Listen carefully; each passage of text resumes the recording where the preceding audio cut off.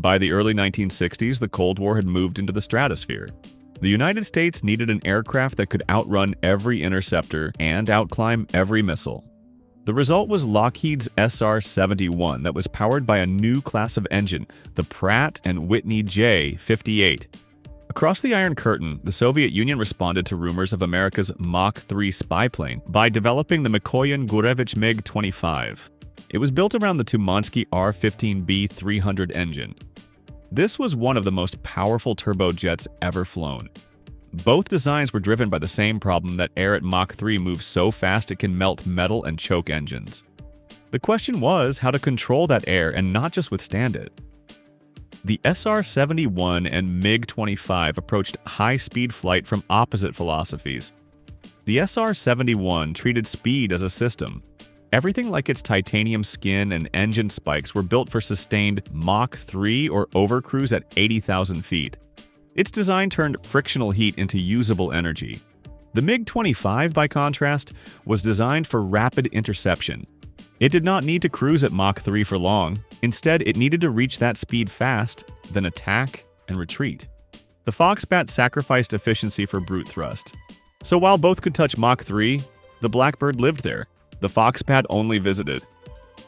The SR-71's J-58P4 was a hybrid turbojet ramjet, designed to shift its breathing pattern as the aircraft accelerated. At lower speeds, it functioned like a normal turbojet and compressed air mechanically. But above Mach 2.5, bypass ducts redirected around 20% of incoming air directly into the afterburner to convert the engine into a semi-ramjet.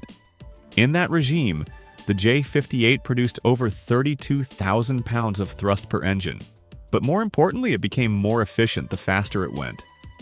Most of the thrust came not from the compressor but from the inlet system, where shockwaves pre-compressed the air before combustion. The MiG-25's R-15B-300, by contrast, was a pure turbojet and one of the largest ever built. Each engine produced roughly 22,500 pounds of thrust. Its single-shaft compressor and massive afterburner gave it extraordinary power at high altitude but almost no flexibility. At speeds beyond Mach 2.83, exhaust gas temperatures exceeded safe turbine limits. The J-58 featured a 9-stage axial compressor with bleed valves that optimized airflow across Mach regimes. The R-15B-300 used an 11-stage compressor without active bleed control. This increased pressure efficiency at subsonic speeds, but risked airflow instability at transonic acceleration. Before we move forward, here's a question for you. What do you think limited engineers from creating variable geometry afterburners to improve efficiency beyond Mach 3, even though both engines used afterburners for thrust at high speeds? Drop your insights into the comments below and we'll get back to it later in the video. At Mach 3, the air entering an engine can exceed 400 degrees Celsius before even touching the flame. That kind of heat can kill combustion or twist turbine blades. In catastrophic conditions, it can also tear engines apart. How each aircraft managed it defined everything that followed. The SR-71's J-58 turned heat into an ally. 8 burner cans mixed compressed air and a thermally stable low-volatility blend, JP7 fuel. This cooled the aircraft first, flowing through hydraulics, electronics, and even the canopy before burning. It resisted heat and recycled it into thrust. The MiG-25's R-15B-300 fought heat head-on. Its annular combustor and T6 kerosene delivered raw power but overwhelmed its steel-nickel turbines under prolonged stress. Soviet flight manuals were explicit that speeds above Mach 2.83 were to be held for no more than 5 minutes, or the turbine blades could soften and warp. The J-58's turbine inlet temperature reached roughly 1,100 degrees Celsius and was controlled by internal air cooling channels and titanium alloy blades. The R-15's uncooled steel turbines approached 1,200 degrees Celsius and relied solely on airflow dilution to prevent structural failure. At Mach 3, shockwaves must be positioned perfectly or the engine will stall. The SR-71's inlets were works of art. Each nacelle featured a movable spike that shifted up to 66 centimeters depending on speed, and created a series of oblique shockwaves to slow air to subsonic speed before it reached the compressor. A digital control system adjusted the spike's position in real time, preventing unstarts, which is the violent shockwave collapses that could destabilize the aircraft. The MiG-25 relied on variable ramp inlets that were flat, pivoting plates to deflect airflow and create a similar effect. The system was simpler and manually operated but less precise at extreme speeds. The result was more drag and higher turbulence inside the intake. This was acceptable for short intercept missions but inefficient for sustained flight. The SR-71 used JP-7 fuel that had a flash point above 60 degrees Celsius and was designed to withstand extreme compression and heat without detonating prematurely. It required triethylboron as an ignition catalyst. This is an exotic chemical that ignited on contact with air and produced the Blackbird's signature green flash at engine start. The result was unmatched endurance. The SR-71 could fly over 5,400 kilometers without refueling, and with tanker support, it could reach any point on Earth. The MiG-25, meanwhile, used standard TS-1 aviation kerosene that was cheaper and more readily available across Soviet air bases. It burned fast. At maximum thrust, both engines could consume nearly 6 tons of fuel in minutes. That limited its range to around 1,200 kilometers, with high-speed sprints lasting no more than a few minutes. Every second at Mach 3 is a thermal test. The SR-71 structure was 92% titanium, allowing it to absorb skin temperatures above 450 degrees Celsius without deformation.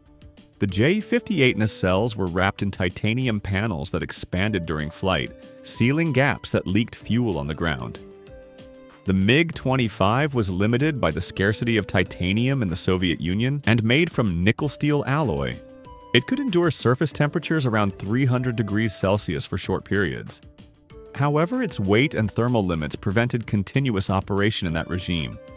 This material choice shaped each engine's lifespan. The J-58 could run for 400 hours between overhauls, while the R-15 averaged around 150 to 200 hours, depending on mission profiles. If you're enjoying the video so far, please like it and subscribe to the channel. And let us know what you'd like to see here next. We love hearing what you'd like us to create. At Mach 3, even a fraction of a second's error in airflow or fuel control can destroy an engine. The SR-71 and MiG-25 approach this challenge in completely different ways. The SR-71's J-58 engines were managed by an automated digital automatic flight and inlet control system. It continuously adjusted the position of inlet spikes, bleed valves, and managed fuel flow to stabilize shock waves. This maintained perfect air compression at every altitude and speed. Automation allowed the Blackbird to transition smoothly through Mach ranges that would destabilize most aircraft and minimize pilot workload while maximizing precision. The MiG-25's R-15B-300 relied entirely on manual control. Pilots adjusted throttle and inlet ramp angles by hand and responded to engine pressure ratios and temperature readings in real time. The system was simple and reliable, but it demanded skill. A single incorrect throttle movement could cause compressor stall or flameout. Why does durability matter? Engine longevity was a reflection of mission purpose. The SR-71's engines were part of a tightly integrated maintenance system. After every mission, technicians inspected each J-58 using borescope tools to check turbine wear and oil degradation. Despite the complexity, its reliability was exceptional. NASA data showed minimal erosion, even after multiple high Mach flights. The MiG-25's R-15 engines were simpler and cheaper to replace. Soviet doctrine favored quantity and readiness. If an engine wore out, it was swapped. Crews could service or replace both engines in hours. The Foxbat's simplicity made it practical for widespread deployment, even if it lacked longevity. The SR-71's J-58 remains the only operational jet engine certified for sustained flight beyond Mach 3. No other aircraft has matched its combination of speed, endurance, and also control. The MiG-25's R-15, while limited in longevity, fulfilled its purpose completely. It forced NATO to develop faster interceptors and reconnaissance aircraft. Its design has influenced the MiG-31 Foxhound, which replaced steel with titanium and introduced far more advanced D-30F6 engines capable of Mach 2.5 cruise.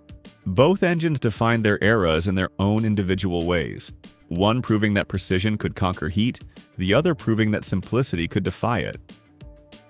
About that question from earlier, variable geometry afterburners were limited by materials and control precision. Even thermal stress played a role. At Mach 3, moving components in 1,500 degrees Celsius exhaust would fail quickly. So, there we have it. Two machines, two philosophies united on the same frontier of fire and flight. If you enjoyed diving into the science behind the Blackbird and the Foxbat, hit like, subscribe, and tell us which engine do you think represents the true peak of human engineering. High above the clouds, two bombers shaped the future of air power.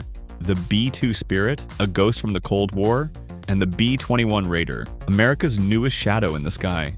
Their wings may look alike, but the truth is hidden under the surface. The way they breathe, burn fuel, and hide heat reveals how war itself has evolved. The B-2's engines were built for a world of radar towers and dogfights. Despite the design of the B-21 remaining a mystery, it's rumored to be built for satellites, cyber warfare, and a battlefield that never sleeps. In the late 1980s, American engineers were tasked with the responsibility to build an aircraft that could strike defended targets deep into Soviet territory and escape unseen. That's how the B-2 Spirit was born. The design was a flying wing that minimized radar returns, and its engines were buried inside the airframe. The Spirit soon became a symbol of invisible power.